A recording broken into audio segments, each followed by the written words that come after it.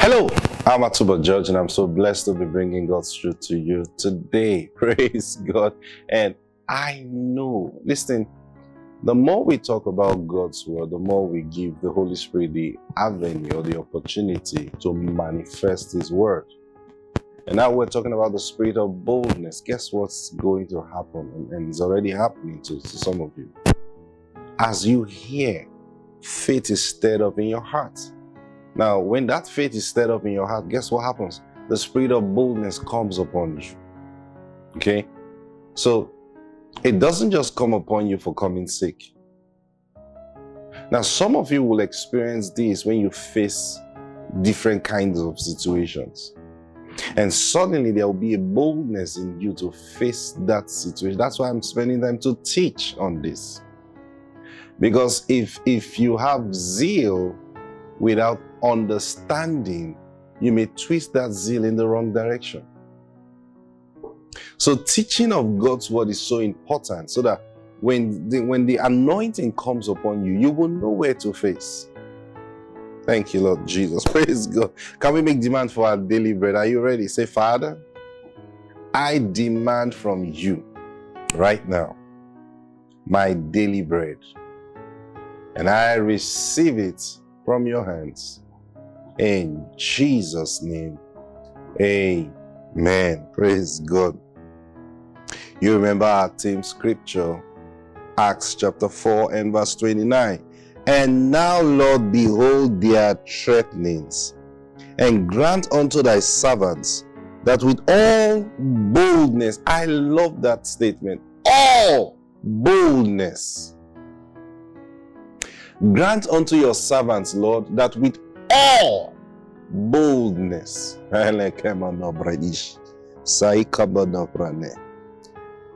may speak thy word. I was telling you about Nigeria. The word of God has not been opposed yet nationally, because we still do our thing in our different localities or different churches, and very few places that you're facing those kind of hindrances. Now, I'm not talking about when you break the law and then they come to demolish your church. That's not what I'm talking about. I'm talking about a place of clear persecution where you are being restricted from preaching the good news. Okay? Now, I'm not even talking about those who are overzealous and thinking they are preaching the gospel, but they are preaching something else. See, if you're being persecuted for truth, then you know, I've been saying this and saying this. What are you standing on? Who sent you? If that is not clear, then you will be killed or you'll be destroyed. See, God is not obligated to fund what did not originate from Him. Please make no mistakes about that. It is His word that He sends first. And you see that word, whatsoever is born of God, that's whatsoever is born of the word of God, overcomes the world. But then, if God have not baited that thing, then you have nothing you're holding on to. And that's dangerous. That's very dangerous. I always emphasize on these guys, they have heard and received command from the Lord to go preach. Now the elders were telling them not to preach in the name of Jesus again. So the question then is, who will they obey? Who will they disobey? They chose to obey the Lord. Now, because they chose to obey the Lord, they went before the Lord and said, this is what we want you to do for us. See, that's one thing about believers, that they don't know how to, allow me to use the word bargain. Bargain simply means take advantage of the situation and get something good for yourself.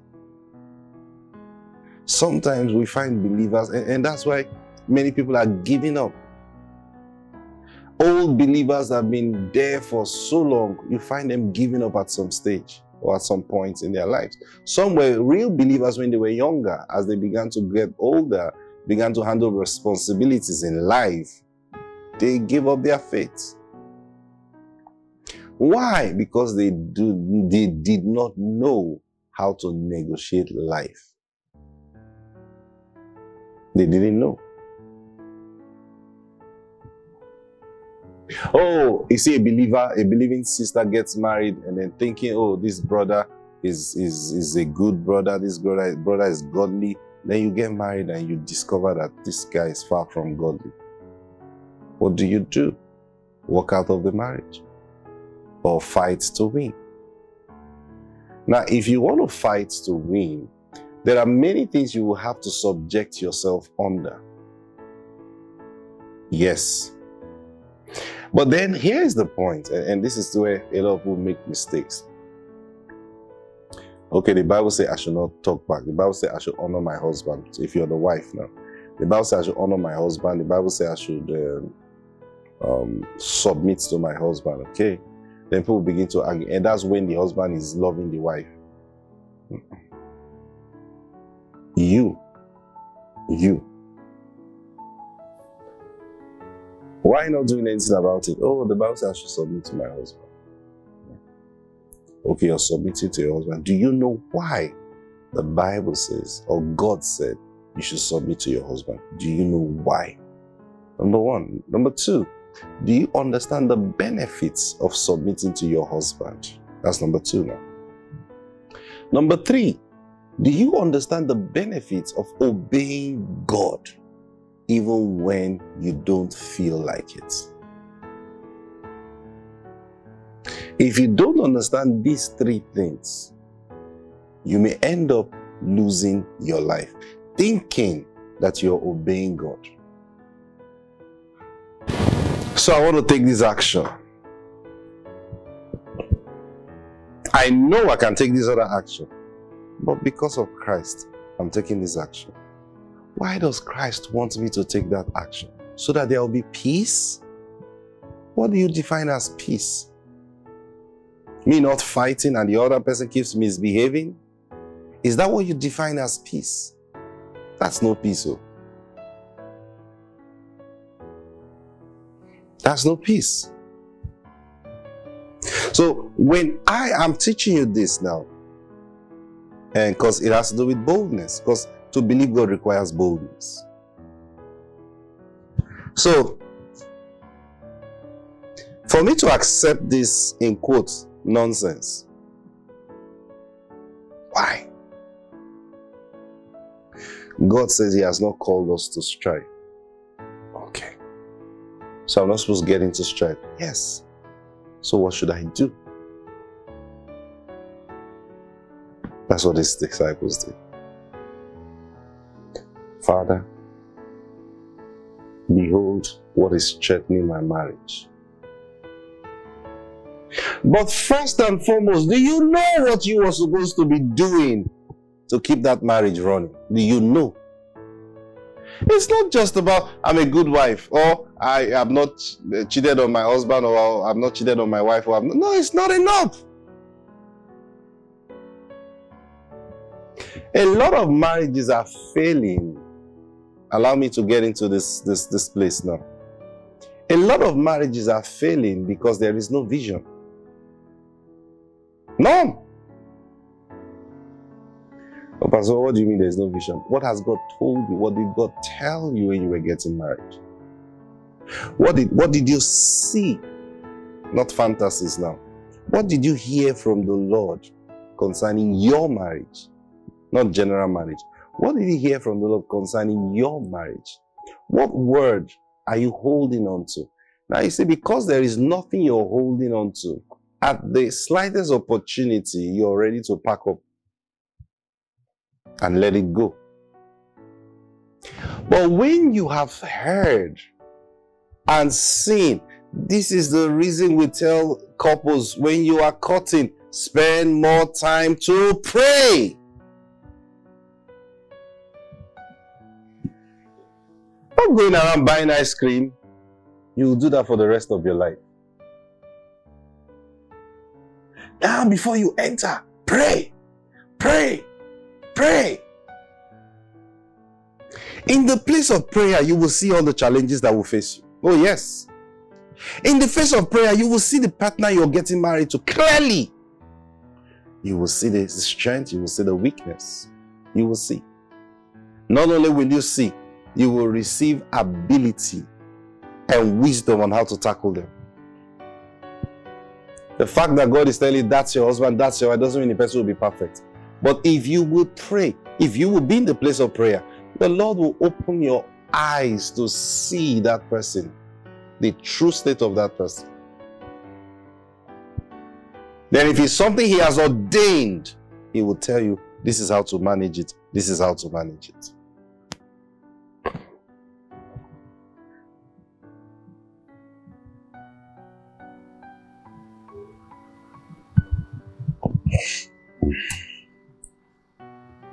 Now when you have that in your heart, you're not saying challenge come. What would you do? You will go into your closet and, Father, behold what is threatening my marriage. Aha. Now you know what you're fighting for. You're not fighting for the man.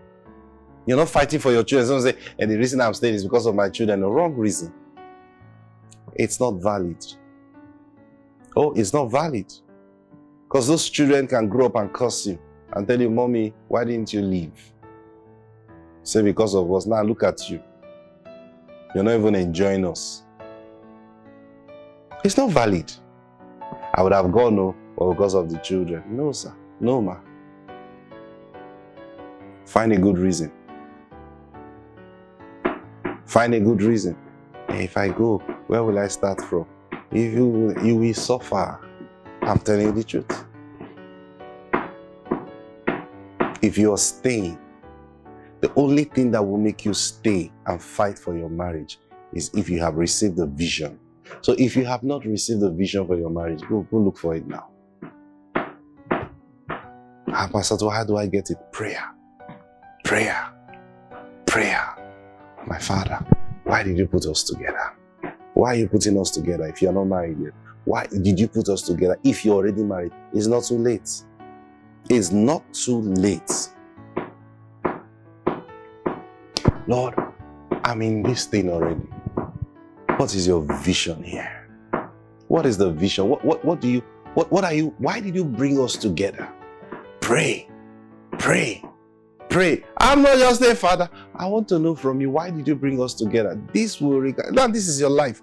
This will require long prayer. Kaya Badus. And Akatobara. It will add fasting to it. Lord, speak to me concerning my marriage. No, I love that. Lord, speak to me concerning my husband. That should have happened since before you got married. The moment you got married, you should be listening to the Lord concerning your marriage. Lord, speak to me concerning my marriage. Now what are you asking for? Give me the vision. Give me the blueprint. When He brings forth the blueprint, then you will see this thing is worth fighting for. And now you will understand your role in the fight.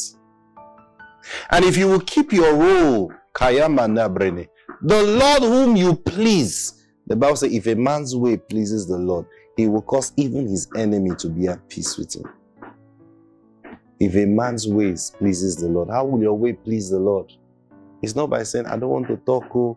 They are dealing with you, say, I don't want to talk. Oh. They say, don't take your family issues outside. Yes, it's because I don't want to take my family issues outside. I'm just trusting God. Trusting God for what? If you don't have the word of God concerning your marriage that you're trusting Him for, you can't just sit there and say, I'm trusting my husband, trusting God that He will change my husband. Change him to what? And for what reason? What is the blueprint? What is the vision for your marriage?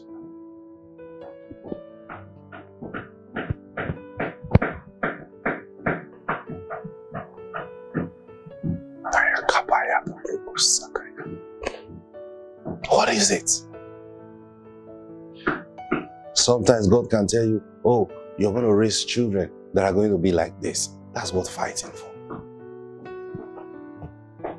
Now, because you're doing your role, because you've seen. And when you see that vision, you find your place. There is no way God will show you a vision and you will not find your place. I said the reason a lot of marriages are destroyed. The reason a lot of marriages are destroyed today is lack of vision, complete lack of vision. The Bible says where there is no vision, the people perish. One translation, the people cast off restraint. They cast off restraint. The thing that would have held them, they threw it away. Say to hell, what is it? If he can misbehave, me too, I can misbehave. Oh! No vision. That's emotional. And it's emotional because there was never a vision. Now, don't start telling me, people can be funny. Don't start telling me, Pastor John, there was no vision. Since there was no vision, let it just go. I'm not ready to start getting any vision. You are useless in your life.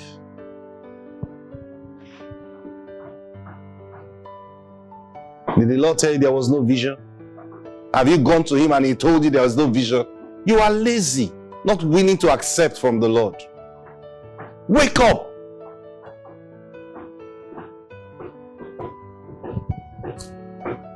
You just allow Satan. I was counseling with someone and I said, listen, your marriage will either honor the Lord or despise him. They say God was the one that instituted marriage. He says it is not good for man to be alone. I will make him a helpmeet. Okay? The same God said, therefore shall a man leave his mother and father and shall cleave to his wife, and they two shall become one flesh. Okay? Now that's the wisdom of God. That's what God said. Now, man didn't go to God and say, Lord, I'm tired. I'm doing this thing alone. It's not good. Please give me a helping. No. It was God that looked at man and said, I will give you a helpmeet. Okay? Now you are married. Do you see the reason? And then suddenly, your marriage is not such that God planned for, such that God declared. You just do things anyhow. Accept whatever comes your way. And then look at your life now. Imagine God looking down and asking himself, is this the marriage that I created? If it is not, Satan is using your life to mock God. Let that sink in your mind.